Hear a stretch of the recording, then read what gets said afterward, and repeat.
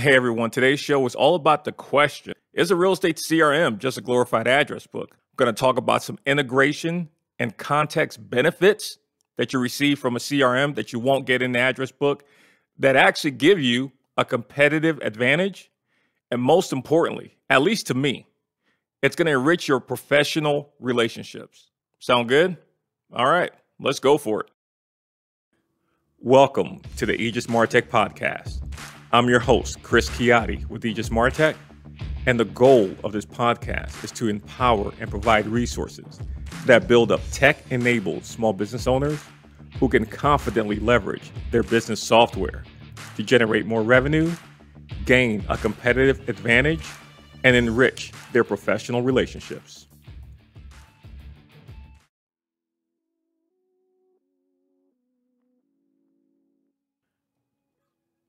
All right. So today we're going to talk about, is a real estate CRM just a glorified address book? A lot of folks think that. And I mean, have we in the Martech industry, have we done a good job informing small business owners and real estate agents the benefits of a real estate CRM, how it can positively impact their business, help them generate more revenue, give them a competitive advantage, or enrich the relationships that they have with their prospects, their leads, their clients in the sphere? I think that's up for debate. That's definitely one of the challenges out there. And just speaking frankly, that's, what I see is one of the reasons for such a low adoption rate. People just don't seem to see the perceived value in a CRM. Now, it's not true by any stretch of the imagination. I should know, because digital transformation changed my life. Yeah, I know you can say I'm up here on a pedestal and I'm preaching from the pulpit, but I'm telling you, it really did change my life. And you're going to hear me say it 1,000 times. The reason I'm here today doing, able to do these podcasts and then do this other thing and do this other thing is because of digital transformation. Not to geek out too much, just because of the efficiencies and productivity, the time saved by digitally transforming my business. Yeah, I mean, it changed my life. But as far as, is it just a glorified address book? That's a legitimate question, because to those who are unaware, the presumption is, look, I could keep a name, a phone number, a birthday anywhere. I can keep that information in my phone. I've got a contact manager in there. I can keep it in MailChimp. I can keep it in my email reminders. I can understand why someone who has not experienced digital transformation would say that, would see that. Whose fault is it? Again, we in the Martech industry, have we done the best job? Especially when it comes to small business owners. I mean, the enterprise folks get it. The enterprise folks do it. And that's not to say, we as business owners, as small micro business owners or medium-sized business owners should always do what the enterprise companies do, because I don't necessarily believe that, because our economics are different. At the enterprise level, they're, a lot of those folks are playing with Wall Street money, versus small business owners. We're actually playing, we're using real money. When we invest or send a dollar out, we need that dollar to come back and bring some friends with it, Absolutely. We don't have like this endless Wall Street money and, you can borrow endless, money from the Fed at 0% interest rates. We don't have those luxuries in place. So those companies can afford to spend a ton of money on technology, whereas we as business owners, we have to watch our numbers and watch our economics. So someone would say, hey, yes, it costs money. And even if it doesn't cost a ton of money, it still costs time, and time is money. So am I investing time and or money for a glorified address book? The answer is no. So the first thing I want to talk about was like how a CRM, a real estate CRM, links and integrates like all your communications. So regardless of the channel or where you are interacting with your prospects, your clients, could be website, could be social media, could be email, could be text message, phone call, whatever it is, you have all that there in their contact record. If I open up my phone and I look at my contacts that comes with my Android phone, yeah, you know, I have folks' basic information on there, you know, in there.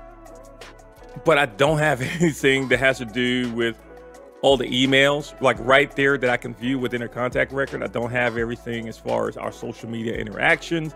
I don't have all the documents, access to all the documents from them. I cannot see where they've been on my website, what pages as a real estate agent. You know, if a client says, hey, I'm looking at Brookwood, that's a place here in Atlanta, and you see that, you know, of late, they've been, you know, browsing Cabbagetown. You know, shout out to my good buddy Robbie Harris down there in Cabbagetown, the king of Cabbagetown. So that may cause you to kind of maybe, if they're on a drip campaign or you're selling them a market updates for Brookwood, well, you see they've been looking at Cabbagetown for the last 2 weeks.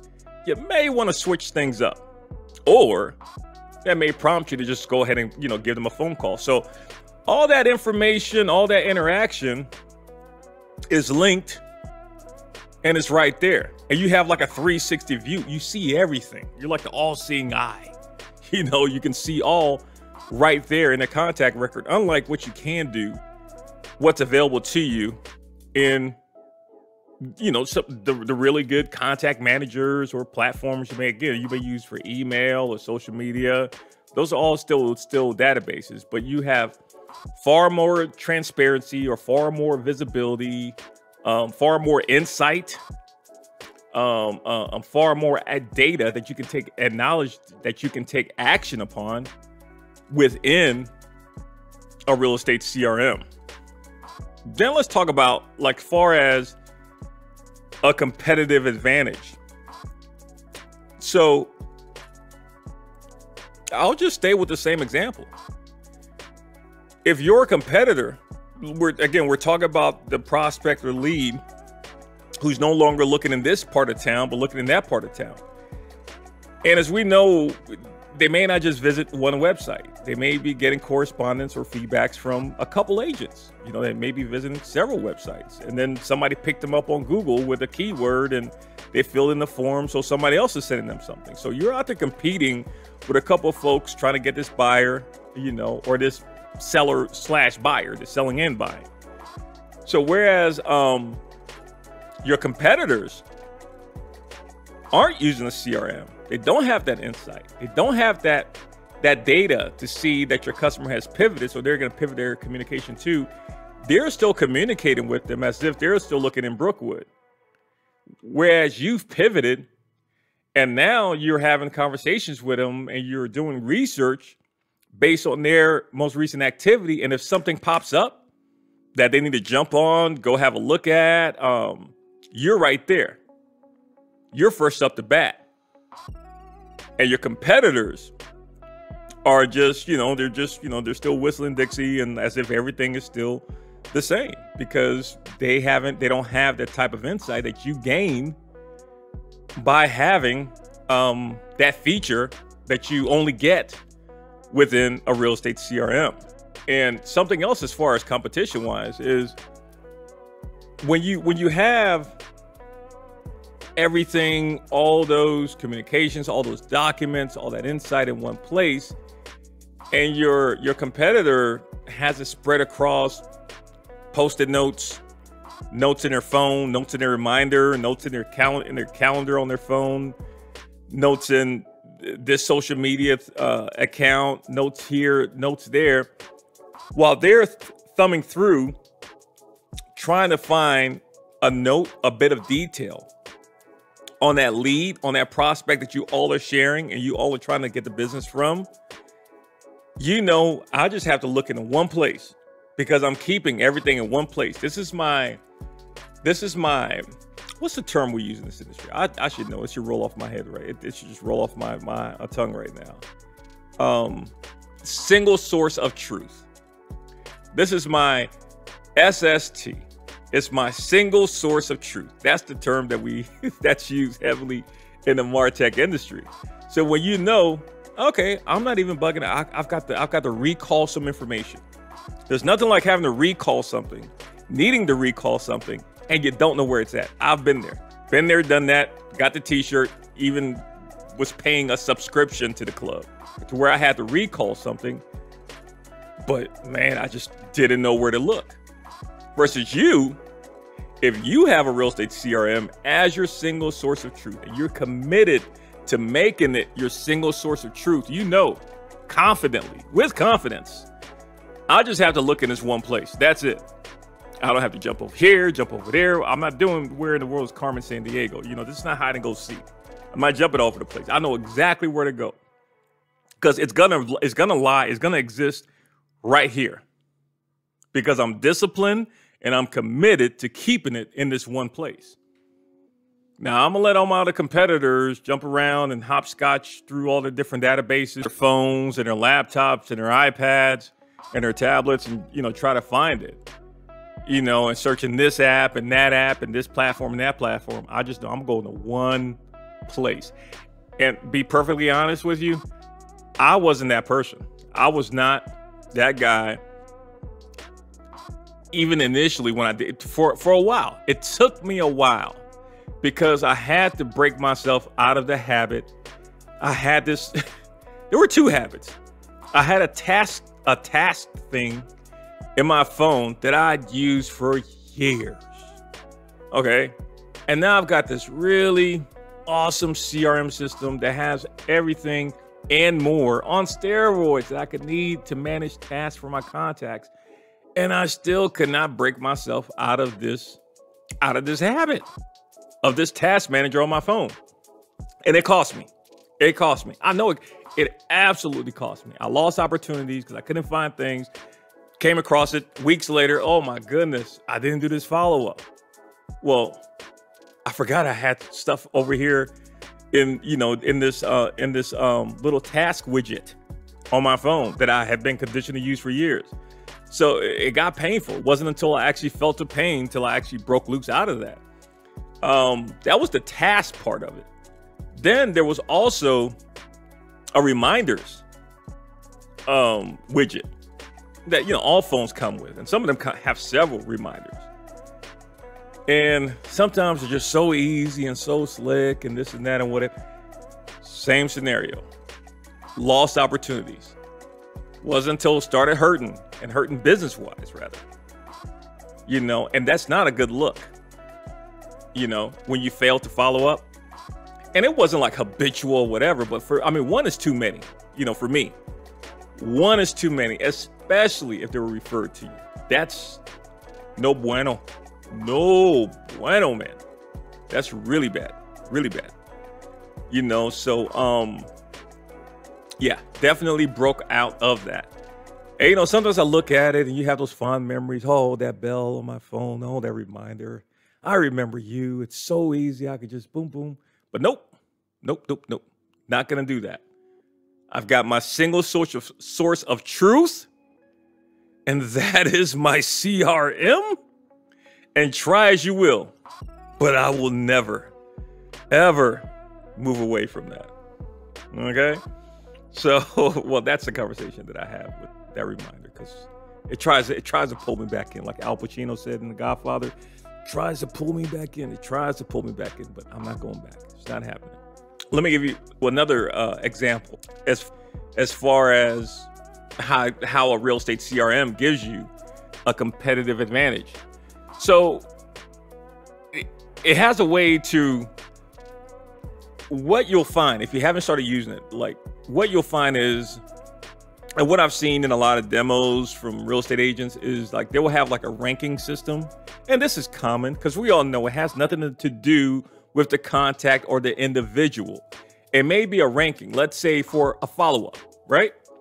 So like, and it's a rank between A to D. So The A contacts, I need to reach out to them every 2 weeks. The B contacts every month.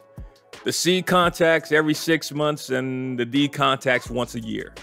And they can program in their system. They'll program in their system, and they'll have a framework developed for the frequency that each one of these grades represent, as I mentioned before. And so what will happen is the real estate CRM acts like an intelligent assistant. It reminds us. It will remind you at whenever intervals that it's been programmed to follow up with that person. And as you adjust their grade, or if the grade remains the same, it will restart, you know?